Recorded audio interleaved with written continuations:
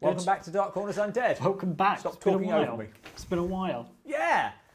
Doesn't seem like a huge while since we did one of these, but it's been a while since we released one. I guess like the closest thing we've actually done was the live Cheney Q&A. Yes. So that was a while ago now, I suppose. Yes. So yeah, a bit behind. Time flies. Time flies. On which subject? There are specials in the works. There's quite a few of them. The long-promised Indiana... Yeah, but some of them are actually, might be released at some point. Yeah. The long-promised Indiana Jones special is on its way. I'd say it was about 75% edited now. There you go. Which is pretty good. Yeah, depending on when this goes out, that could be pretty good, or it's depressing. So yes. And the FW Murnau special, which was voted on by our Patreon subscribers for us to do that, that is about started writing. That's good. Yeah, there's pages of stuff. In fairness, I've done research on that. I now need to do some more writing on that. But it's coming along. I think it's going to be an interesting subject. Also, you're almost finished writing the advent calendar for this Christmas. Yes. Which we won't reveal what it is quite yet. No, but our advent calendar will be shot soon, which means that unless I'm willing to put on a jumper in the blazing heat, it's going to be the least festive-looking advent calendar ever known to man. Yes. Well, somebody commented on the last one, because I think we shot the first... We did we did it like in June, and then in September, and then in November. Yeah, I think we did one in December. Did we? I think we were right up until December. It was to the wire, that one. So I imagine my hair would have been pretty inconsistent. Yes. Well, I need to finish editing the compilation of that. Yes, well. So that's another special, which is in the editing line, as is the Vampire Top 10. That's also in the editing. Yeah, that was recorded 2 years ago. Oh, possibly. Yeah. Really, that long ago? Yeah. That's crazy. I should definitely get my finger out on that one. I should probably rewrite it and do a better job now. No, I think anyway, this has turned into just a little chat between us. About what are we talking about? Would you like to tell us, Graham, about something that you've been doing recently for Dark Corners yes. that I wasn't involved with? No, kept you out of this one. So we did... Pushed to the outside. We came up with this idea to start doing a series of short horrors. Yes. And then we want to work with different people who we know on it and stuff like that. So I teamed up with a friend of mine who shoots 360 or is starting to shoot 360 films. So this would be one where you'll put on the headset and you'll watch it. Interesting. It was a good cast. It's a nice script, bit of horror, it's a bit of comedy. Yeah, so that's something that we're working on amongst everything else. So look forward to that. We are keen to do some scripted actual horror filmmaking of our own, as it were, or just some filmmaking of our own. Do some scripted stuff. Not that the reviews aren't scripted, but fictional scripted stuff. Oh, you ruined it. People thought you improv'd your scripts. Giving away the secret. Yeah, no, I just watch the film and this stuff just comes out of me. I'm just naturally funny. So it's a one-take wonder every time. Yep. Welcome back to my... all the blooper reels are just me swearing. Yeah. That's all it is. Yeah. I don't know why that's funny. I think if you go back to our old channel, there's some blooper reels up. Yeah. I used to put outtakes out, so you can find some... There were a lot more back then. You can find some vintage Robin outtakes. Yeah, those ones got a lot worse because we had longer takes. Yeah. These days, I just struggle from line to line and just look at my script while the clips are on. Yeah. I was afraid my sister would seduce him with drugs, which would turn him into a killer turkey man. Oh, bloody hell. Anyway, right, we realised it's a long time since we'd had a vote on which films we should be fast-tracking. So we've got a group of 4 films for you to choose from, which are largely unconnected. I think you'll find they are all sci-fi films. They're all sci-fi films, and if you look closely, they might potentially all come from the same box set. But don't dwell on that. No, but when you read it, remember, these are all sci-fi. This is a box set of sci-fi films. At least one is very confusing. So, anyway, the films you can vote on are The Bat, 1959, based on a classic stage play. It's kind of an old dark house situation, that sort of thing. Sounds very sci-fi. Yeah, and starring Vincent Price, known for his sci-fi work. Excellent. That is probably the least sci-fi. But, That sounds like a cool That's one. got the least interesting title. It's got the least interesting title, but it's got Vincent Price. It's the one. On the other hand, it's the one from this group that I read that and think this may not be a bad film. In fact, despite the box set that it came on. Yeah. Number 2, Raiders of Atlantis, which I think we can confidently call a post-Indiana Jones film. Yes. Probably quite post-hour special. Was it? Indiana Jones came out in 82? No, 81. 81, I think. 81, and this film came out in 83. Yeah. This is, and we're going. I just want to quote the description that it gives with the box set here, which is that a Russian submarine inadvertently restores Atlantis.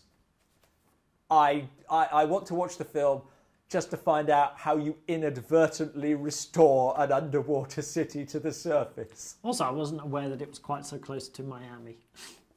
Yeah, that is odd. I'm not sure where it's technically supposed to be based. Santorini is the site usually given for Atlantis. Yeah, number 3, Robo-Vampire. This one sounds sci-fi. This does sound sci-fi. It also sounds. I mean, to be honest, it doesn't sound like Robo-Vampire at all. The synopsis sounds like RoboCop who is chasing vampires. Yeah. Which is not Robo-Vampire. Yeah. I'd probably be more inclined to enjoy it if it was RoboCop versus vampires. I think that would have been a great title. That's 1988. I don't know when RoboCop came out, but we can safely say it was pre-1988. Yes. Number 4, the final one you can vote on is Horror High, which I'm sure might have been requested or something, or maybe one like that. No. It's basically Revenge of the Nerd. Yeah. Someone just gets fed up with being bullied, and I think, from the sounds of it, just decides to kill all his classmates. Yeah. This may be in quite poor taste. Oh, that's interesting. Yeah, I was thinking, because Revenge of the Nerds is getting bad reputation now for being a bit rapey. Yeah, this is 1974, so it may have some similar issues. Oh, okay, we'll find out. Voyeuristic at the very least, you would Yes. think. Any high school film made during the 70s, I think, sort of has obligatory. Early 80s are probably worse for that sort of thing. Yeah, But, like late 70s, early 80s, I think, is that era. When's Animal House? Because Animal House is like the sort of first one of that. That's early 80s, isn't it? Yeah. I think the large problem with it, and this is getting into social issues more than anything else, is that people grew up with this view of college that I suspect colleges in the 70s and 80s were not like that. Yeah. But everybody that watched the films and thought, well, that's what I'd like my college experience to be like, and then made college like that. Yeah. Well, I think what's interesting with comedies generally don't seem to age as well as other genres. Except for silent ones. Yes. Which age way better. Well, yeah, I think I was going to say slapstick is perhaps ages better, but I was thinking But then I never liked the Jim Carrey, Ace Ventura. I was never really a fan of anyway. Oh, I like Ace Ventura. But then you think, and there may be multiple reasons, but a lot of comedy from the 1930s, verbal comedy, the sort of screwball stuff, does age well. Yeah. A lot of the sort of the Ritz brothers and things like that doesn't. The sillier it gets, the worse it ages. On the other hand, Looney Tunes, Warner Brothers cartoons, age exceptionally well, and that's largely slapstick. Most of. Okay, some of them have some race issues. Yeah. But I watched one last night that I'd never seen before, and it's hilarious. You can have a whole audience of people in fits over this stuff, and it's mostly just animals hitting over the head with frying pans. And some people think that the reason that slapstick comedy sort of had a dying off in live action cinema is because cartoons could do it so much better in a way, and there are a few people who are willing to sort of go the whole hog like Buster Keaton and actually take that punishment. Yeah. And there is something funny about knowing that it's happening, about watching somebody actually do it, which you can do with animation very easily. Live action, you need special training, and bones still get broken. Yeah. Keaton broke every bone in his body.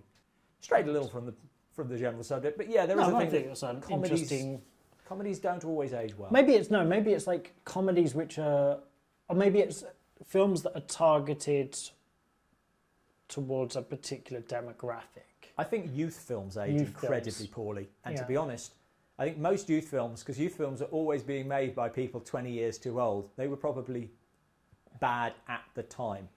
That young people didn't go and see them. They'd be like, oh, I just wanted my life to be But then like what that. about, you take something like The Goonies? Yeah, Now- yeah, that hasn't aged so well. Has it not? Has it? I wouldn't have- like it, but I never don't know a if that's massive fan of nostalgic. I need to find like a child to Yeah. make them watch my childhood and let me know if it's and validate it for me. You know what? I think some movies age well, some movies age badly. There's perhaps not a formula to it. Yeah, does horror age pretty well, doesn't it? It Like, depends what you not- mean. I mean, the like, fact the is cheap nobody's ones don't. nobody's going to. If you put an audience that likes Hostel, I mean that's a different type of horror, Yeah. obviously, in front of Frankenstein, not going to be scared by it. No, but I think as a storytelling in Frankenstein's very good. Yeah, that ages very well. On the other hand, Dracula was a big success at the time. That hasn't aged particularly well. No, but if you take comedies from the early 30s, Yeah. what ones of those are still kicking around? The Marx Brothers, I think, are consistently popular. It Happened One Night is early 30s. Even the Marx Brothers, I don't think, like, people know it, but I don't think they'd seek it out in the same way as Frankenstein. No, I don't think So it's it's got not- that big of a reputation. Yeah. It Happened One Night is the only one that's charming, and that's the first screwball comedy. That's when that sort of thing started. But I think there's a lot of theatrical transfers around that time. So Yes. there's a lot of stuff coming over and people learning to write dialogue. Laurel and Hardy, of course. Yeah, Whether or not they were making features in the early 30s. But I don't think I've even... I mean, I know Laurel and Hardy from the cartoon series more than Really? their film work. I think that's relatively unusual.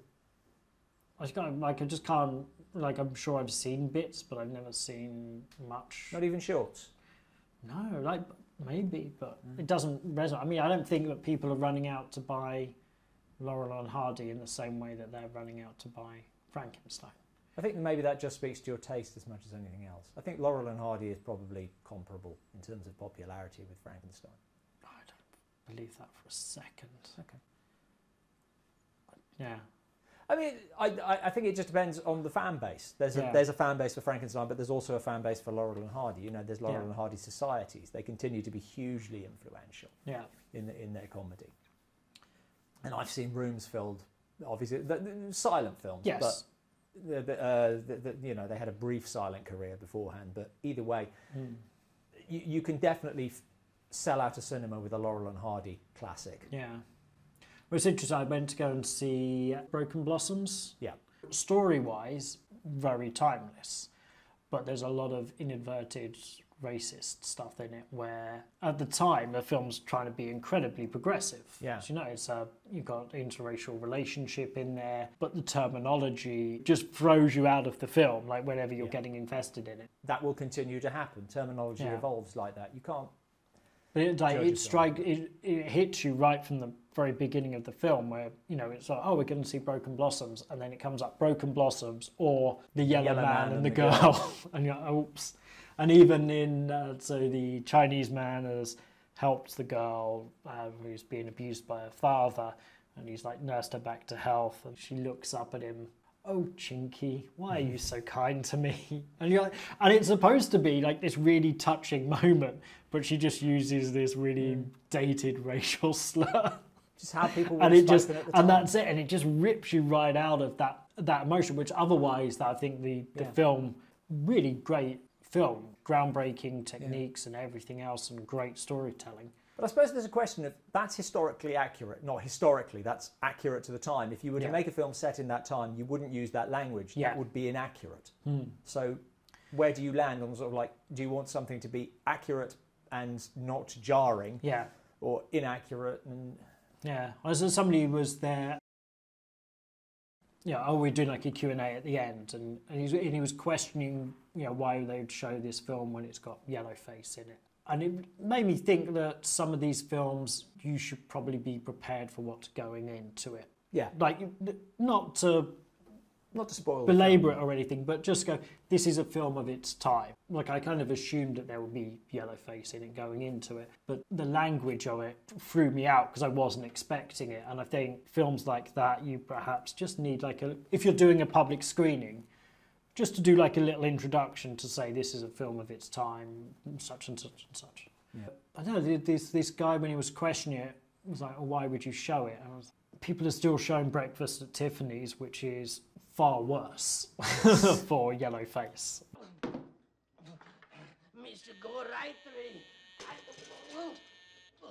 Besides, you don't change history by ignoring it. Yes. I think you've got to show it in the context and talk about it. Yeah, you don't brush it under the carpet. And besides, with this, it's a good film. Yeah. It's a victim of its time, but it remains a good film. There are plenty of bad ones with Yellowface, which are bad films, and also which are showing Oriental characters in a really horrendous light. Yes. There are plenty of those from the same era. So I think that Broken Blossom should be celebrated all the more for that. Yeah. Because it's actually going against the grain. Yeah. You've got, but yeah, it's all about context. Yes. You know, I think we forget that we're not a pinnacle of civilization. We're on a continuum. The things that we make today in 50 years will be equally unacceptable. Yeah. And people will say you shouldn't be showing anything directed by Michael Bay. It's unbelievable. His abuse to CGI artists. Well, that too, but in terms of the male gaze, you don't get more than Michael Bay. In fact, I mean, what's the last Transformers film? You've got one of the characters who's fucking the daughter, who's underage, but he's got like a card explaining why it's legal because they're in a relationship. How old are you? 20.